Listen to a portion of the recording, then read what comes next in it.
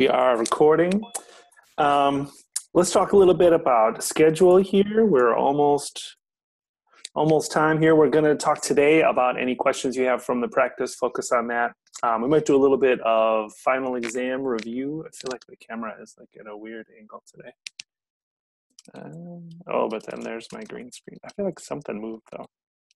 Anyway, so we can work on the practice, and we can also do some final exam review if you like. You have one last homework and quiz, which will be due homework due tonight and quiz on Friday. And then Monday we'll do some review in class for the final, which is really just Unit 4, Exam 4, chapters 10 through 13. Lots of hypothesis testing. A couple of confidence interval questions in there too. So yeah, that is the plan. Any questions about what you should be working on, about what's due, what's coming up here?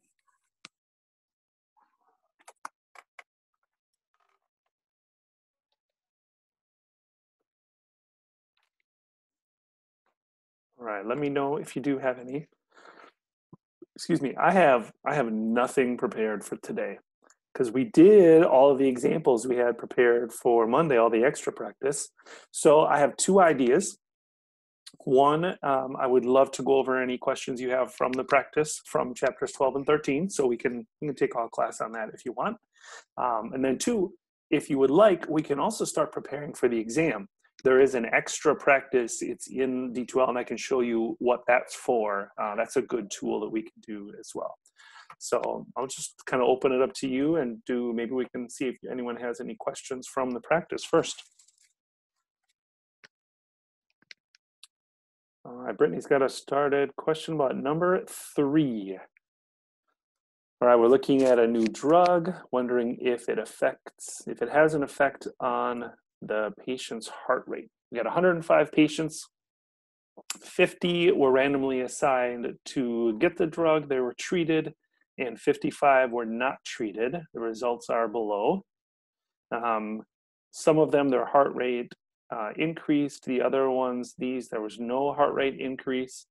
And so we're wondering, is there evidence whether these two are independent?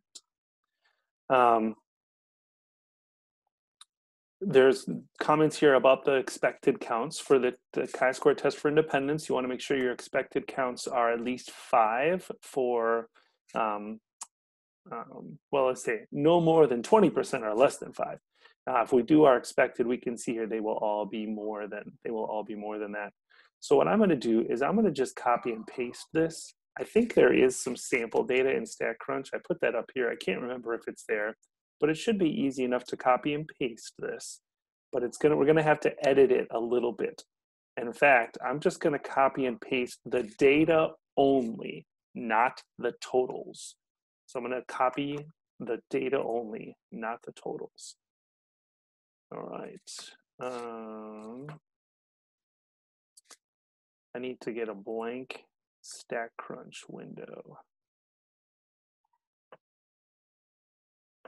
Now, if you have this data, this is like summary data. If you have it, you're good, but I'm gonna just click, I think I wanna click in the title and then hit paste.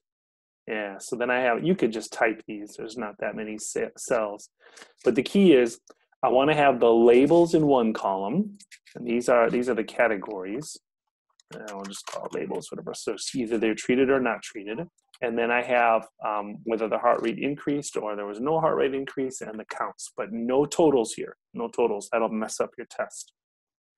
That was not really clear here, was it? Because I just said copy and paste the data. You're like, oh, I'll copy and paste the whole thing. But you just want the counts. You just want the counts. All right, so we're gonna do stat, tables, contingency with summary. The heart rate are gonna be our 2 columns. And then the treated or not treated column is the row labels. Let's try this process now. Stat, tables, contingency. Now we don't have data, we have a summary with summary. Right, we don't have rows for all the 105 patients, whatever that it was. We don't have 105 rows. It looks like we have data, but we really have a summary table. The columns are heart rate increase, no heart rate increase, and the row labels, I call them labels. And then we want to do expected count. So we're going to click expected count, and we want to do a chi-squared test for independence.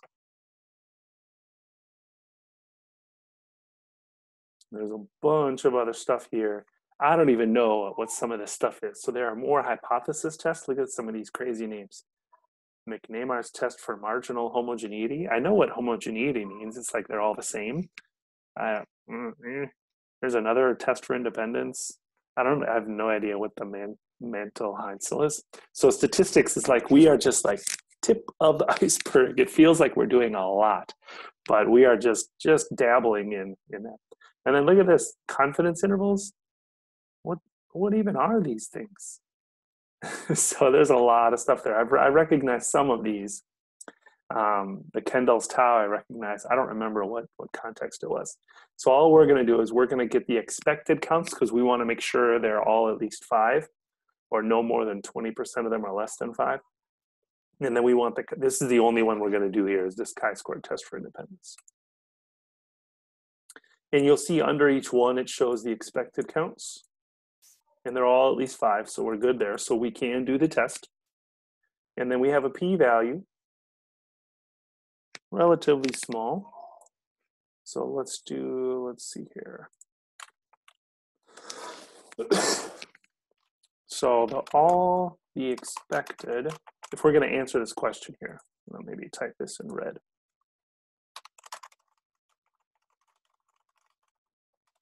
At least 5, so the conditions are met. And then we do our steps, right?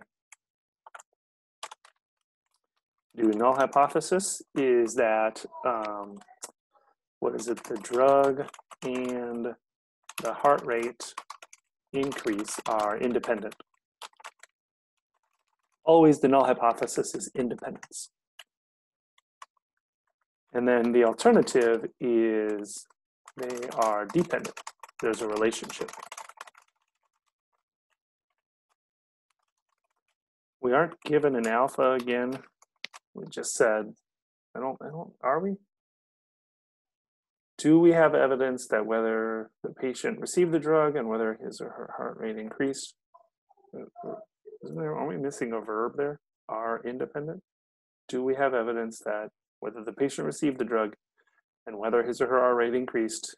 Yeah, we need a verb there. Are independent. Okay, so we aren't given an alpha. We could, this is an interesting point.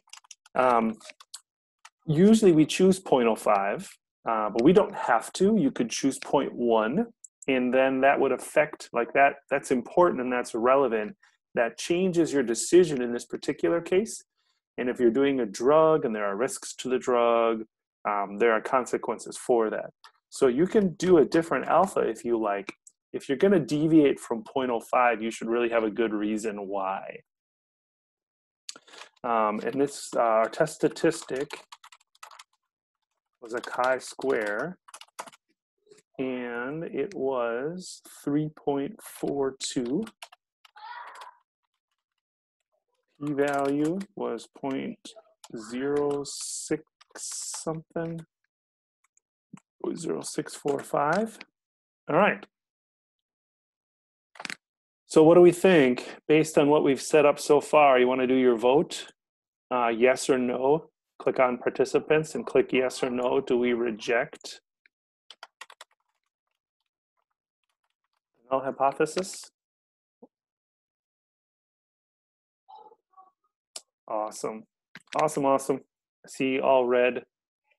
Great. So we do not reject. It's close, right? This is my point. Like if you had picked a different alpha, but then you'd have to know, like, well, why would I pick 0.1? You have to have that set before you do the test. So you can't choose alpha after you know the p-value. Like then you're choosing an alpha that you get to decide yes or no. So your alpha has to be based on, it's like an experimental design thing. It's kind of above and beyond what we've done. This would be the person who is designing the drug and testing the drug. Okay, what would happen if I made a type 1 error? What would happen if I said there was a relationship, but there really wasn't?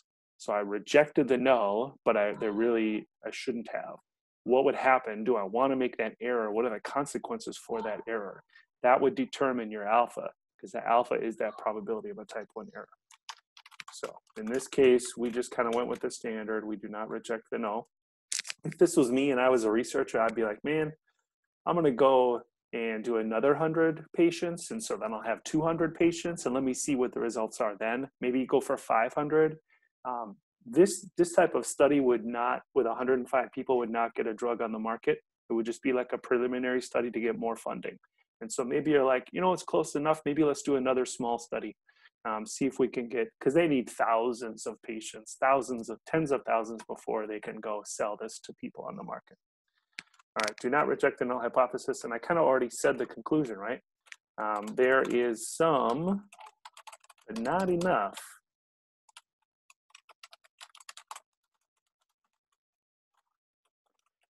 to say that there is a relationship between taking the drug and an increased heart rate.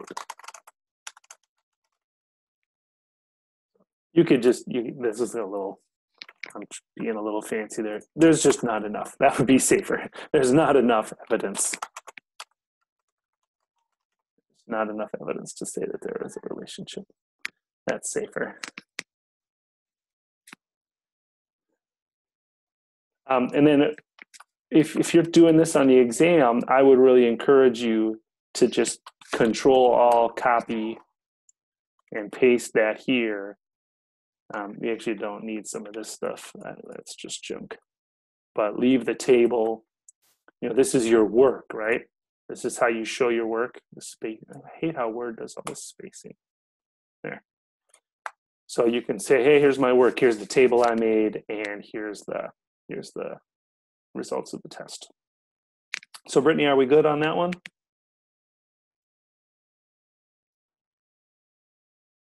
Yeah, I realized as soon as I looked at it, I'm like, oh, I remember last semester students typing in the 66, and I can remember being in class, not last semester, last spring. I can remember being in class and people having this typed in, and I had to go on the board like, oh shoot, I didn't really give good instructions there, and I haven't fixed the file. All right, moving on. Rachel is asking about number 1. This one, let's see, this one is the enrollment first digit. This is a weird data file. What I did is I took the enrollment files or from the 2015-2016 Illinois school data, and I just pulled off the first digit, which is kind of weird. Oops. So somewhere in here, it should be enrollment first digit. Okay. So it's just one digit. And it's 1 through 9, right, for the enrollment. And it's kind of this weird question, like, well, it seems like that should be random, right? It should be random. So we're going to test that. Does it seem like it's actually random? So let's take a look here. Oh, and I just realized something, Brittany. I think you asked about this one via email. I think I might have given you a little bit of bad information. You might have already caught me, but I'll show you what I mean. So we're going to do summary stats table frequency, and just get a frequency. That's all we want, just frequency table, just how many are each digit.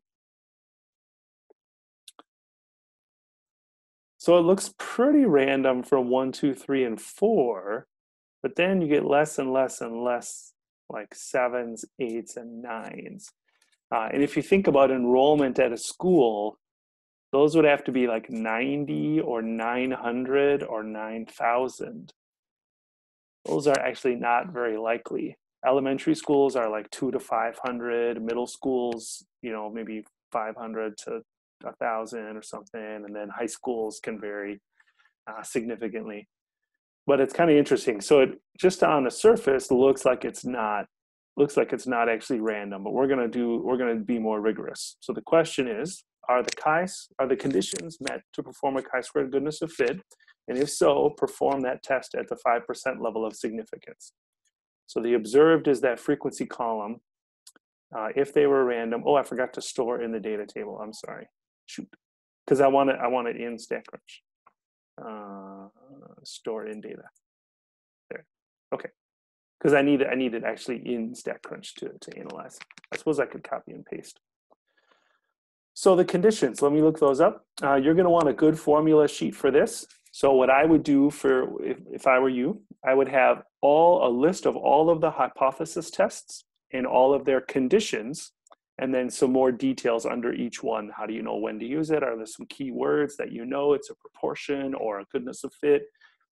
So I would have some really clear information about that. So let's scroll down, goodness of fit test. All the expected frequencies are greater than or equal to 1. No more than 20% of the expected frequencies are less than 5. Well, we have some really big numbers here. I wouldn't be worried about that. But let's go ahead, look at how big our actual numbers are. So let me do this. We're going to do, let's take a look at that goodness of fit test, chi-squared test. Yep, chi-squared test. All right, so we have two options here. I feel like we talked about this last time. You have your, what do I want? Frequency. So those are my actual observed counts, are frequency. And then I can either get actual expected counts, which I could do here, or I could say all the cells are in equal proportion. If I wanted to get the actual counts, and I don't have them here, but if I wanted to get actual expected counts, I would have to get the total number here. Where did that go? I want to get that result back up here. What was the total? 3735. So there's 3735 total. There are actually, I think I told you in email, Brittany, 10, but there's no 0 first digit. So there's 9 possible first digits. So 3735 was the total. We would expect to get 3735 divided by 9. So we would expect to get 415 for each one. That's what we would expect. So I can type in the 415 here if I wanted for each one of these. But to be clear, if your expected is that they're all the same, just check that box. So there's no need to do this. There's no need to compute all of these because that's just one of the options. All the cells in equal proportion. But you'll see here all our expected values are very high. They're all at least 1. And they're definitely not more than 20% of them less than 5. So we meet the conditions.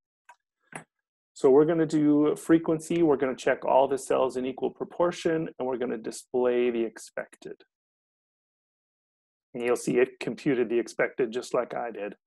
And not surprisingly here, we got a really high chi-square and a very small p-value. Very small, very small. So are the conditions met? Okay, yes. Is there evidence they're actually random? Is there an equal number in each category? Use the goodness of fit test. Okay, so A, yes, all conditions were met. The expected counts were 415 for each. So definitely meet those conditions.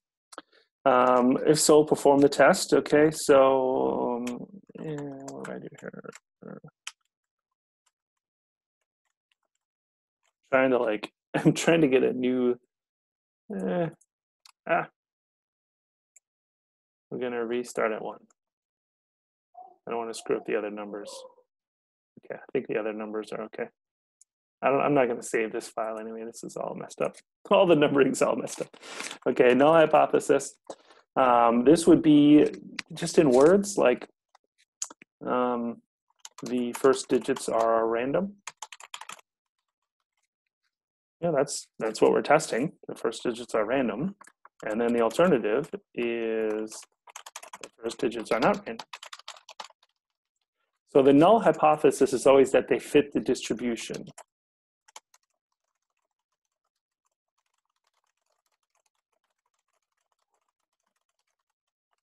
So it's a goodness of fit. How well do the data fit the distribution? In this case, the distribution is boring. Same. And then the alternative, the first digits are not random. In other words, the counts do not fit the distribution. So you're not, it's called a goodness, it's interesting. It's called a goodness of fit test. You're not actually testing to see if it fits. Excuse me. I should be muting. I'm sorry. That was probably pretty loud. All right. You're not actually testing to see if it fits. You're testing to see if there's evidence that it doesn't fit. Right? That's the way this hypothesis test works. Okay, so there's that. Were we given an alpha here? 0.05. We were given it this time. Test statistic, it was a chi-square. It was really big, wasn't it? 1,000 something? Where did that go? 1,132, we'll call it. 1,132. And then p-value was very small. It was less than 0.0001. I think you've done enough of these where I believe you that you can reject the null hypothesis. You know that. Why don't you take 30 seconds? If you haven't done it yet, type it out for yourself. If you have done it, just kind of hold on for a second. And let's see if we can get the wording correct here.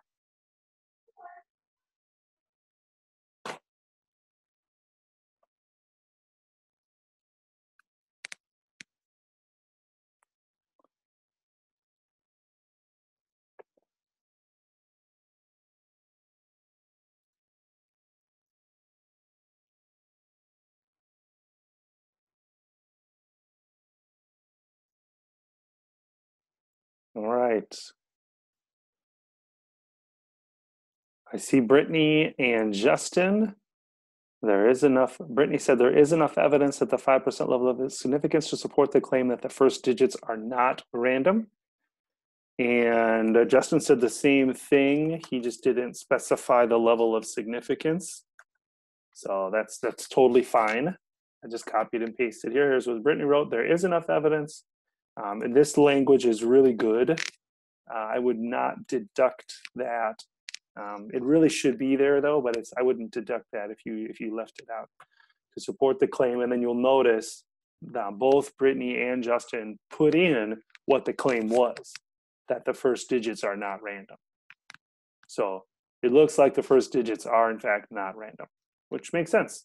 I wonder if we did the last digits. That would be interesting. I bet the last digits would be more likely to be random. You know, because what's the difference between having 436 kids and 432 kids? Like, it's a 2 and a 6. It doesn't seem like there would be any pattern, whereas the first digits, I bet, are not random. Okay. Oh, now I got all my numbering. No. This is supposed to be 2, number 2. Okay. Rachel, how are we on this one? Do you feel more comfortable with that now? Okay, excellent. All right, any other requests from the practice?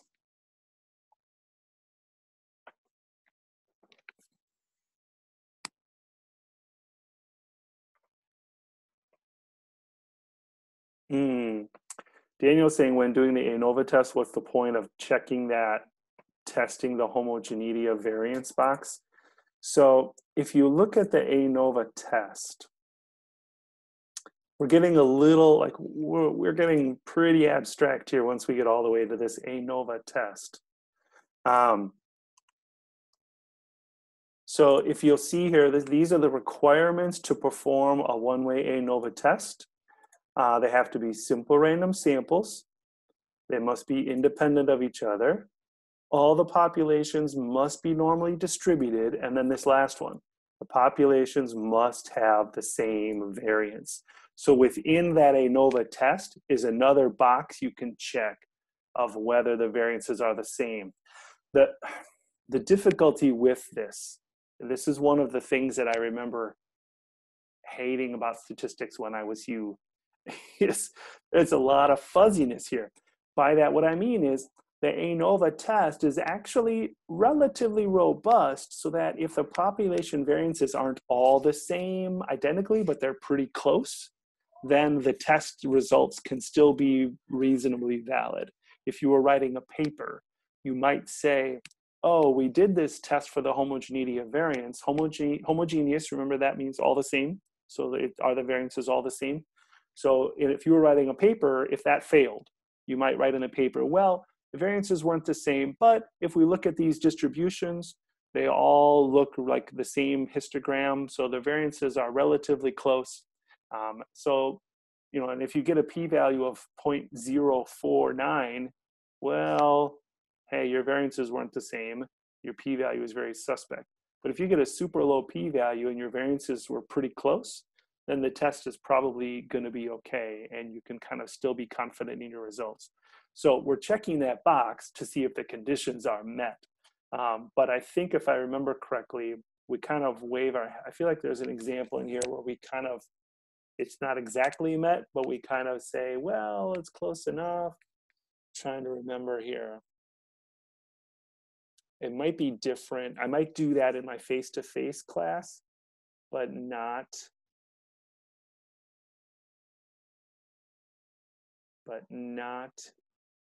in this format. Yeah, here it is. Here it is. So if we look at number 7, we're looking at health behaviors in school-age children. We're looking at weight grouped by residence area. And we're trying to see, does where you live have an effect? Is that related to the mean weight of that group? So let me show you what this would look like. And kind of getting back to your question, Daniel, of the point of checking that box.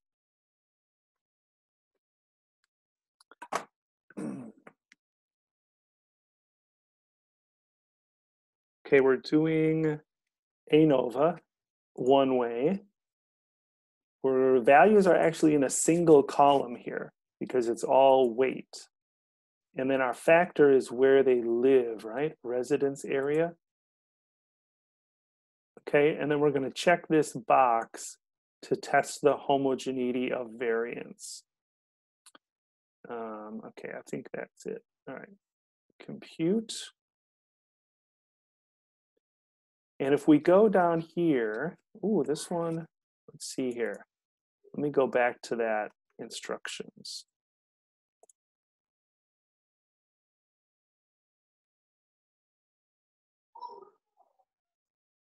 Ooh, it looks like we're actually okay on that one.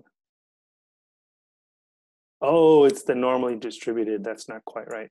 That's right. So here's what this test is saying. I'm going up. The directions for the test are under number 6. The populations must have equal variances. So we check that box. The null hypothesis for this particular test is that the variances are equal, and you're looking for evidence that they're not equal. And so you can see for that test, it looks like the variances could be equal. We did not reject that null hypothesis.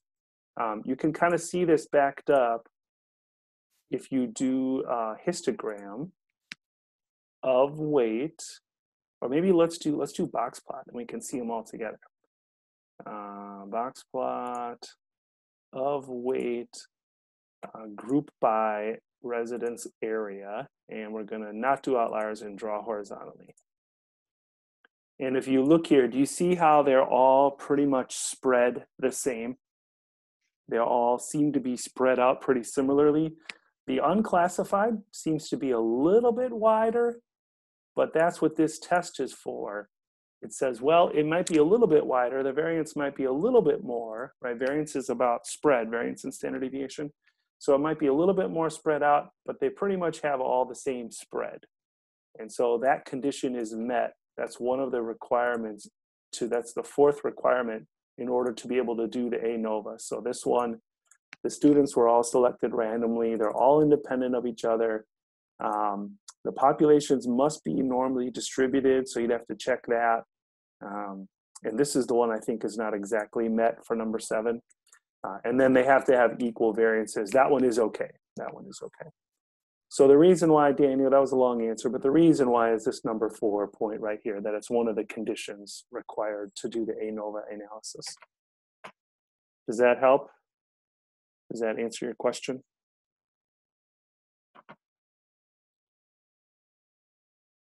Okay, Good. Yeah, we're doing some really high level stuff here, which is why I'm kind of giving a lot more information in the practice files, because like you're just first, this is your first statistics class ever.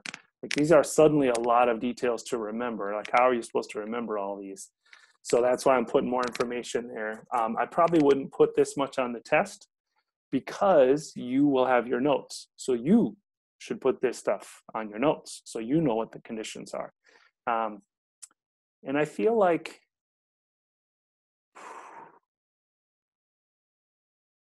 yeah, I'll get to your question in a second, Brittany. I feel like for last week, and I think this week too, I always want you to be checking these conditions. I'm trying to remember, I think we had at least one example where the conditions weren't met, if I remember correctly. So that could happen on the test too. What I'm more likely to do on the test, however, is maybe give you 3 different example tests and just say, are the conditions met? Don't actually do the tests. Just, hey, here's 3 different tests. Can you do is it a ANOVA test or comparing 2 means or a proportion test or something like that? And so just checking those conditions.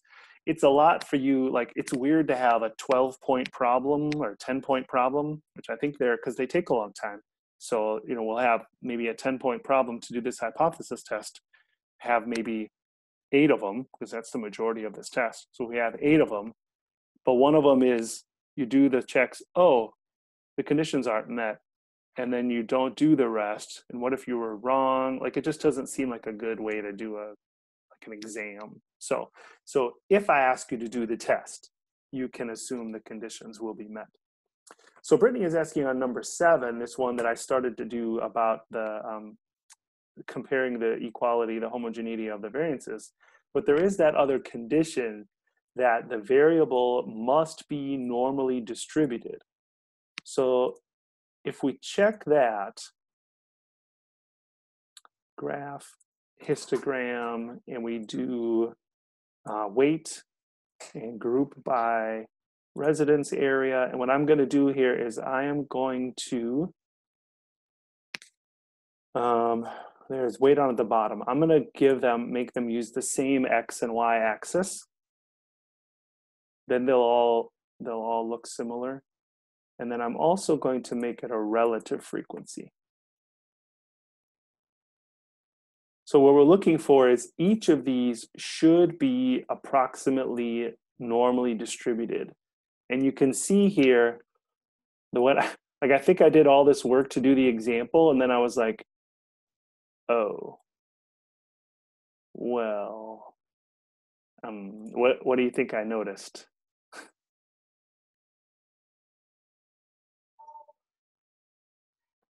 Anybody see any concerns we might have here if each of these are supposed to be normally distributed?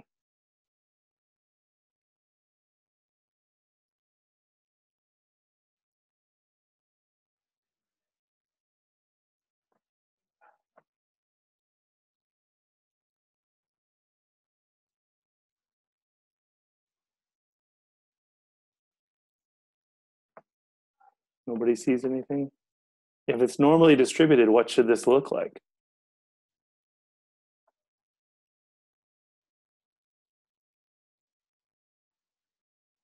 Right, Daniel, it should be a bell curve. We could even overlay the normal, right?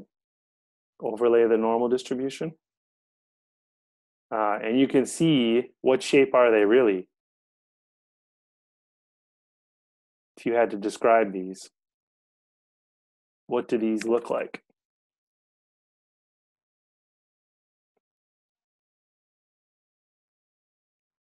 Yeah, Rachel, you're right. And Justin, yep, they're definitely right skewed. They're not like income, like super, super right skewed, but I mean, they're pretty clearly all right skewed. So what I'm doing here is I'm saying, okay, they're definitely not perfectly normally distributed, but the weights are sufficiently close to normally distributed for our analysis. So this is kind of what I was getting at earlier, and this is super high level and not something I'm going to ask you to think about on the test. But just to be clear, if I was doing this as a researcher, I might still publish the results, But I would just put that caveat like, okay, our variances are fine because we did that test. The p-value is high, so we can assume the variances are almost close to equal. But these are not normally distributed, but they're still like relatively symmetric. And so some deviation from normality will be okay in an ANOVA test, but it's not great. So I would kind of include that in my analysis. And that just, I don't know. It seems very fuzzy and likely not very satisfying to you, but that's kind of the nature of a lot of statistical analysis. Your data is not perfect. So, so that's why I put this here, because to Brittany's point, if you looked at that, you're like, well, those don't look good. Those histograms don't look good. If we do QQ plots, which is what Brittany said, that's how you can check for normality, right? If you do QQ plots of weight grouped by residence area, these should all be linear. And you can see, ooh, that doesn't look good. That doesn't look good. That doesn't, like they're all skewed. So none of these look, I mean, they're pretty close so in the middle, but then they deviate at the ends. So none of these look great. So I think it would be great to have that inclination to say, ooh, it doesn't look like they're normally distributed. My problem is I spend this, like I do this course trying to use real data, and it's actually harder than it sounds to find a variable like this where from different populations and they're all normally distributed. It's harder than it sounds. So I think if we had done height, but that would be a weird test. Like, why would heights vary? I think we did that in class, but it's like, well, that's kind of a weird, why would we care about height? Let's see how those look. Oh, see? Those look better. The reason why it's the weird stepping thing is because the heights are all inches. So they jump up, but you see how much closer it follows the lines for height? And if we do a box plot, where'd that go? Results, box plot, and do height for that one. Oh, not box plot, I'm sorry. This histogram is what I wanted. The box plots do look more symmetric though. Histogram, and do height for that one. They'll look much better. A little skewed left, pretty symmetric, symmetric, pretty symmetric. So the heights look better. It just, I was trying to get like a real authentic question, like does weight vary by where you live? That seems like an interesting question. Urban people versus rural, suburban, like, I don't know, I would think maybe the weights would vary by where you live. I don't know. So that's why I did weights, but then the problem with weights is they're not normally distributed. So yeah, it was kind of interesting. So that's why that language was there. And so Brittany, to your point, the answer to your question is yes. I do want, it'd be good to comment on that. Are the conditions met? And so to comment on that, like, you know what, the QQ plots don't look linear. And then say, well, based on the note here, I will go ahead and do that test. Okay, good questions here today. I hope that some of these tests, like I imagine it feels a little overwhelming, but I hope you're like getting really good at knowing how to make a conclusion, because like now you have this idea of this, what a hypothesis test is. I have a null hypothesis, I have an alternative. If I get a low p-value, I think my alternative is true.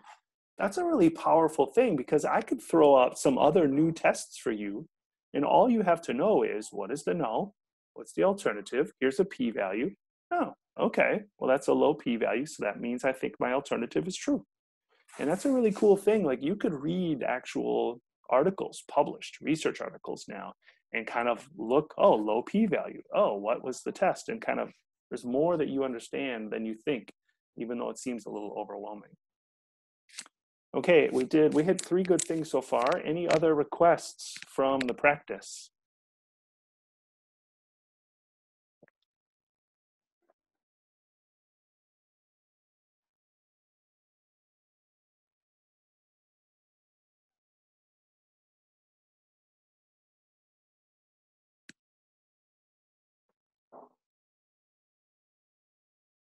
All right, I'm not seeing any. So let me talk a little bit. Let's talk a little bit about the exam and kind of what to expect. Oh, for 6, would we carry out the test even though it is not normally distributed? Let's see. So 6 ACT scores at first glance, are the conditions met? So 6, well, there was no statement there. Let's see 6. Let's take a look there. ACT, it's one of our data sets, right? ACT scores. Let's see how bad it is. Is it really bad? Does it look like really, really not normal? I don't know. It's been a while. So I'm going to do the same thing. If you can, I did that kind of quickly here. I did ACT math. I'm grouping by district. I'm doing relative frequency on the histograms here. I'm overlaying the normal distribution. And then I'm checking to use the same X and Y axis. Ooh, oh yeah. That's not good. That's worse. Oh. These look way more right skewed. That looks worse than the height one to me. That does not look good. Plus, I didn't give it away by saying, hey, go ahead and go. Even if it says it. So what do we want to do? I'm going to try the QQ plots. Same thing.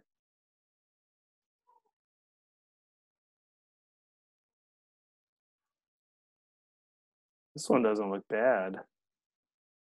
Deviates, they all deviate on the left. Because the problem is they're all skewed right again. So you have this spike around 16 or 17, and there's not, it goes all the way up to, like 30 something.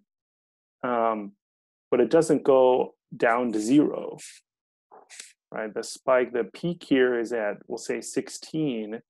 If the maximum is at 34, say 16 to 34 is 18, well, it can't go down to -2. So I think these are skewed more, even more so than those heights were. Or yeah, weights, excuse me, weights. Like the weights are skewed, but they more just have a tail. They just have a little tail over here. Otherwise, they're relatively symmetric and not even that much of a tail. It's like just these last ones. If they weren't there, then it would be pretty symmetric. Same thing over here. If just these last ones weren't here, pretty symmetric. Whereas with the ACT ones, if I take those last couple out, it's still really skewed right. Even, take these last ones out, it's still super skewed right. This one looks kind of like there's no bell. There's no bell shape at all. This one is the closest. If you take out those, whatever this district 2 is, still looks right skewed. So it's not looking good, Brittany. It is not looking good for this test. So I wrote the quiz like, I think it was just last fall is when I wrote the quiz. So I don't remember, but my guess is this one's going to be like check conditions are not met. That's my guess on this one. So you should do that. If I'm wrong, I'll go and fix everybody's score. I don't think the conditions are met for number 6. It's interesting. Did you check the variances, Brittany?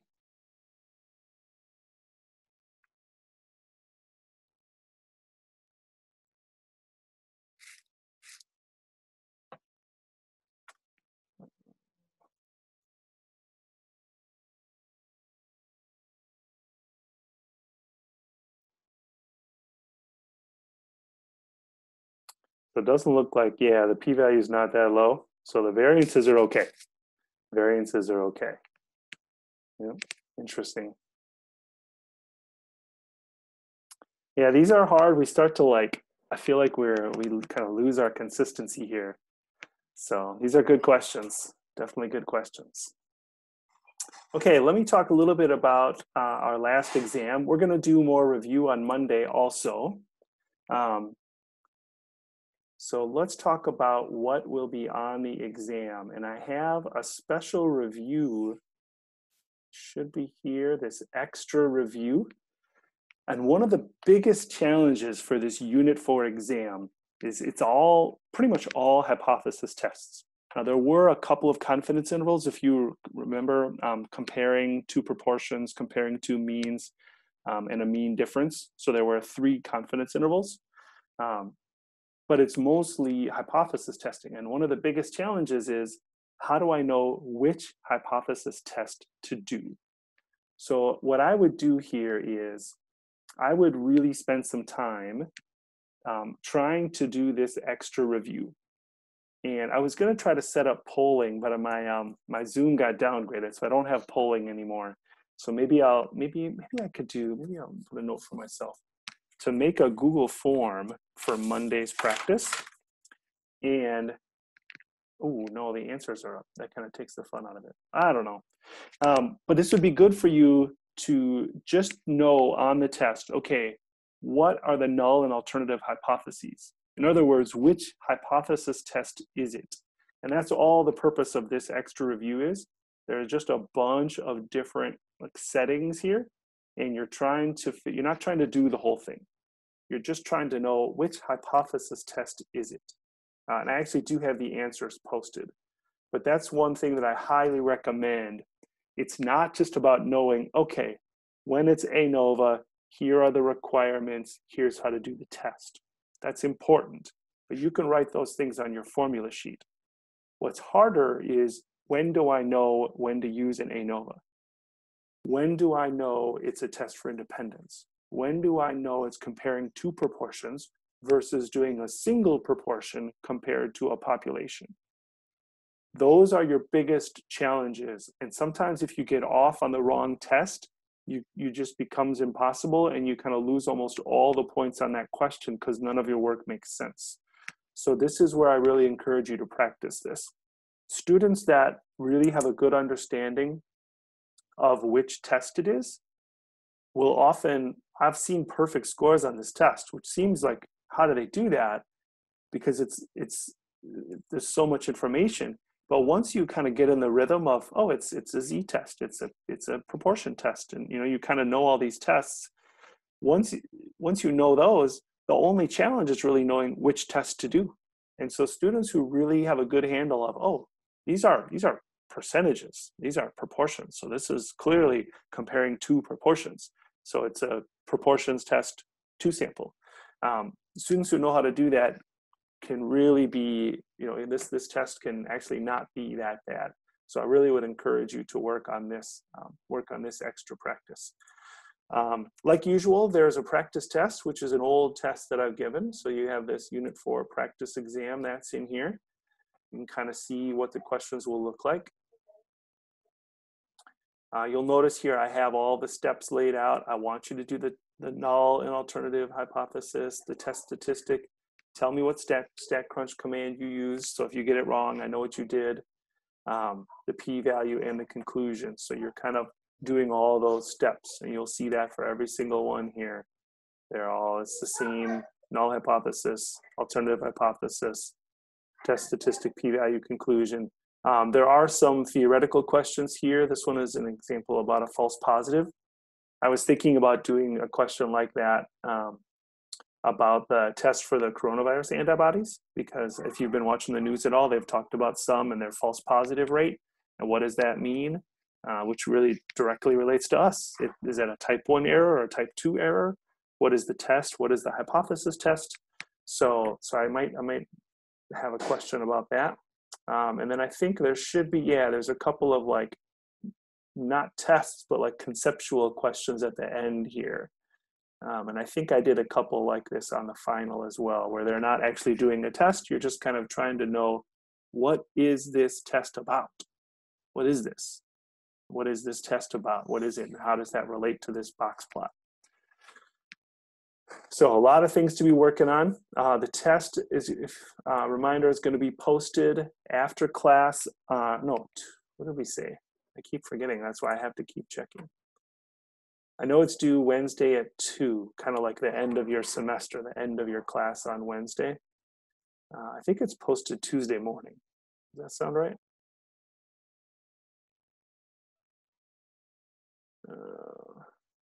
Yeah, Tuesday morning. Yep, Tuesday morning. So a week from yesterday, Tuesday morning at 8, that last exam will be posted, and it'll be due Wednesday at 2. By then, I will have all of your homework scores updated, and you should know your quiz grade, so you'll know exactly where you stand going into that 4th exam. Okay, I think that's it for today. Any questions before we hang up the call, I guess?